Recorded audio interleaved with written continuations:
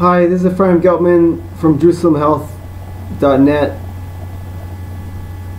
So we all want to be free, and that means there's usually a kind of fantasy we have about being free versus a real version of being free. So a real version of being free is if we're not compulsive about stupid behavior. And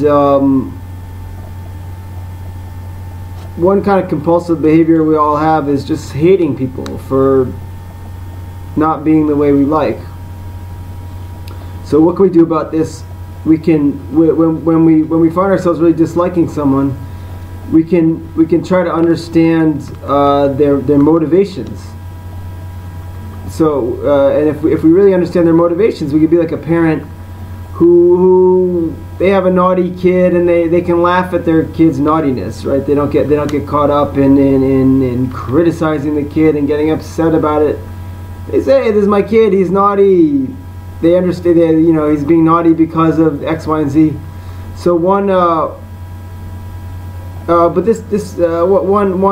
example I thought of from my own life, and excuse me if it's a little too graphic, is I was just thinking, why am I kind of like angry at very attractive women a lot of times? And I was trying to think about what's the motivation of these women who dress like really immodestly in public to try to get the attention of men. And so I thought about it deeply, and I thought, what's really going on with these women, single women who dress really risque, or not even really risque, just enough to really try to get men to look at them all the time. And I thought, what's going on with these women? Is that deep down they want to find their life partner and make babies, right? What's that desire? Why does a woman want a man's attention? Is because on some level she wants to be with him and create a family, and this is like the most beautiful thing ever. And but society is so twisted now that people have sex all the time, and it's obviously not for creating babies. And the seed of a man, the semen of a man, there's a lot of light there, there's a lot of energy, and the Kabbalah talks about how much energy is wasted when the seed's wasted. And so on some deep subconscious level, these a woman who's immodest in public, she wants the light of her man, right? And she just can't, it's not lined up to kind of do it the right way. And so this is she's being a little bit naughty. I can see the feminists in the audience cringing here. It's being a little bit naughty, and but the impulse itself is really wonderful. The impulse itself to attract her life partner to her and create a family. This is a wonderful thing. So everything that's off the mark, it's just a silly version of something that deep down is really beautiful. So if we try to step back from situations and understand the true motivations of people that are annoying us, we'll be like a loving parent. Now this doesn't mean that we're encouraging the conduct of people that are doing things that in our eyes aren't right. This doesn't mean that we're encouraging their conduct. Just like, what does a good parent do with their naughty child? They say, no, you can't do that, but they don't lose their cool. They don't lose their temper. And Rav Bezinson, the big Breslov Rav from Tel Aviv, he's connected to someone, I can't remember his name, but a doctor that his people go to. And this doctor was saying that when we get angry at someone, but we don't express it. We don't express it. We keep our cool. That anger goes inside. It reverses and it goes inside of us, and it purifies our system. Torah Vav Likutei Moharan 6, number 6. Rabbi Nachman says that when someone insults us and we don't answer them back, it's a very high level. It's a very good thing. So it's the new year in the Jewish calendar, and Jewish or not, we're all trying to go through the gate in our life, and when we go through a true gate, it seals up behind us. We're going forward, and we're leaving behind our old world, our old life, and the gate seals behind us. But to go through any new boundary irreversibly, as they say, like to go forward without ever going back, obviously it's going to take some pain. There's some pain involved in breaking through new territory. So we should all encourage each other to do this. And however I can help any of you to do this, please let me know. I'm speaking of which, I'm interviewing for students to model my method, and I'll pay the right students that want to be an example of this method in action, who are going to also improve the method. I also have live-in capacity at my center for a guy or two who wants to be involved with this project. And in general, there's a lot of exciting things going on. I just got back from Uman, the pilgrimage site for the Breslov. The Breslovers in all over the world go there every Rosh Hashanah, and it's the craziest, deepest journey to go there and back. And we should all merit like this journey where we just let go of what our past is that doesn't serve us anymore, and like going through a real gate, the gate seals behind us, and we don't go backwards anymore. We only go forwards. And however I can help anyone do this, I'm very enthusiastic to. There's a story. There's a story where someone goes to a great Rebbe, and he says, Rebbe, you have so much spiritual power that you could just free everybody in the world from their suffering if you wanted to. Why don't you just do it? And the Rebbe said, no. He said, people they don't really want to go out from their suffering. They're kind of stuck in their suffering.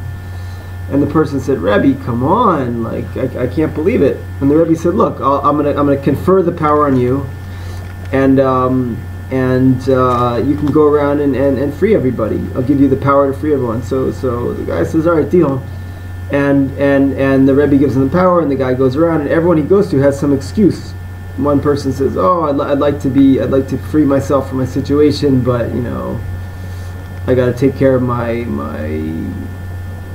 kid until he gets out of college, or this or that. Everyone's got an excuse that seems good, but at the end of the day, they're stuck in their stuff. And so the guy gets frustrated. He finally goes to a pig, and he says to the pig, he says, Hazer, pig, do you want to get free from what you're stuck in? And the pig says, if I go to heaven, is there garbage up there?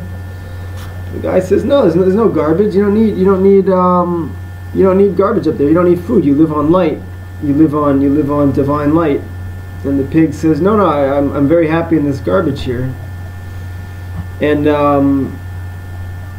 I had kind of a scary experience in Uman. I went to this. There's some important student of Rebbe Nachman in his Masorah, in his lineage. I have to be reminded of his name, but he's got a kever. He's got a grave in a field in Uman. And we went there in the middle of the night, and something about being out there in this open field at his grave, in the middle of the night, you sort of can't get away from the hype. And I was forced to just think about how, we're all going to the grave, and how creepy that is, to live this life with all this hoopla, with all this razzmatazz. It makes us forget that 10, 20, 30, 40, 50 years we'll probably be 6 feet under our body. And you know, what's it all about? What is it all about? And not to get caught up in the distractions, right?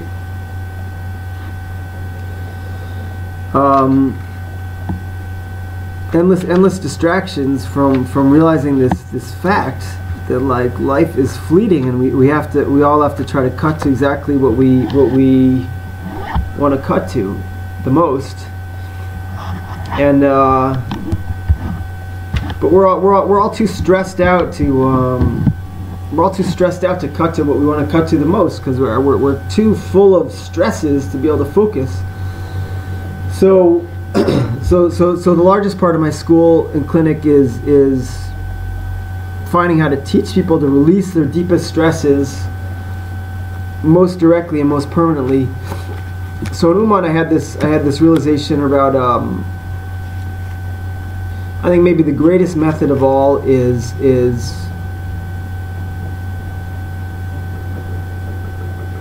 screaming. But screaming is a little bit impractical for most people in daily life. So I was thinking, how can we make this work? And what I'm going to teach is that if we practice opening our jaw as wide as possible, excuse the embarrassing demonstration here, but really stretch like a big punk rocker.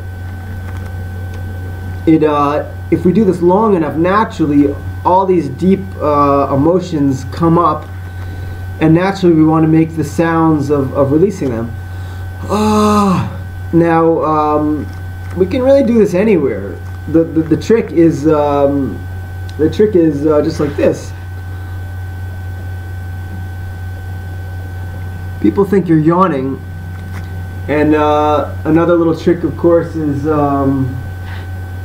you know, you have a book across your face here. No one's going to really notice you're stretching everything out and releasing everything. And but the best of all, like Rabbi Nachman said, is to go to a field alone and really just scream and let it all out. If you concentrate, I think you're going to realize what I realized, that like the most tension in all the body is stuck in the jaw. Why? Because it has to, the mouth and the jaw has to do all with our emotional, mental state, the face we put on for the world, to please the world, and the anger we hold in. So and Rabbi Nachman talks a lot about the 70 screams. This, you know, some things are so deep, we have to make 70 screams. So a little homework assignment I'm going to give anybody who really wants to progress here is to do 70 screams a day. It doesn't have to be out loud. It can just be into a pillow or into your hands, but stretching your jaw as wide as you can for as long as you can, 70 times a day. It feels so incredible, the kind of release, and when we release all the stress, then we can start to think clearly. We can start to think clearly about how short life is, how we don't want to waste it. In Ayurvedic medicine, they classify that like there's 3 main states. One is where you're like stuck and lazy, and the other is where you're going after number one. You're trying to be the best. Rajasic. Stuck and lazy is called tamasic, just heavy and stuck. Then the third state is sattvic, where you're peaceful, you're balanced, you're working on what you need to work on without getting distracted. That's obviously what we want to get to.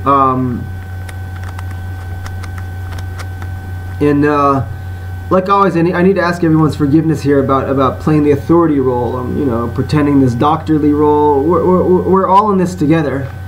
It's just I notice people from the West are really brainwashed to like follow authority. So I have to play this role a little bit. But in reality, we're all brothers and sisters in this mess we're in, and we're all unified. We all need to be unified in trying to help everyone out of the mess. You know, we're no one can really be happy unless they help everyone else be happy too. So so we have a lot to do, and I want you to start with 70 screams. 70 screams a day, and as many of them as possible out in nature. And tell me that you don't have incredible kind of feeling of letting go. But I have to warn you, of course, when you uncork all these deep emotions stuck in you, obviously you're gonna go through a little bit of hell, and you know what they say, a little bit of bitter and then the sweet, right? First the bitter and then the sweet. That reminds me of the famous thing they say in life coaching, that the best way to live is to get up every day and do the one thing you need to do the most that you don't want to do the most. Do that thing first, and then it's just like the rest of the day is open. You don't have that hanging over you. So when in doubt, do the 70 screams, and